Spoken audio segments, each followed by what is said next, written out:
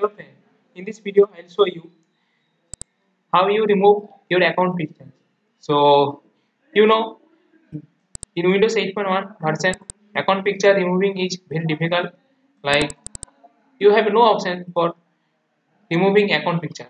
So in this video I will show you tips of removing account picture. So let's do it.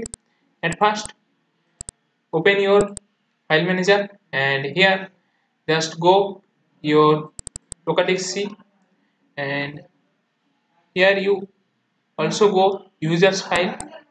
Now select your username and here you also find one folder. This name is app data and this is hidden file, and you also